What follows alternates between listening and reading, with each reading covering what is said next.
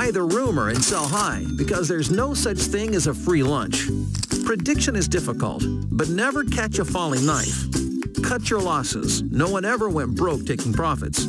As Mark Twain said, October is a peculiarly dangerous month to speculate in stock.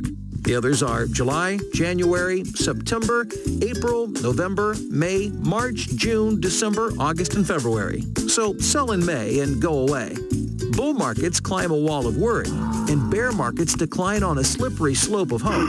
But remember, pigs get slaughtered, and everyone looks like a genius in a bull market. Be fearful when others are greedy, and greedy when others are fearful, and just make sure you don't fight the tape.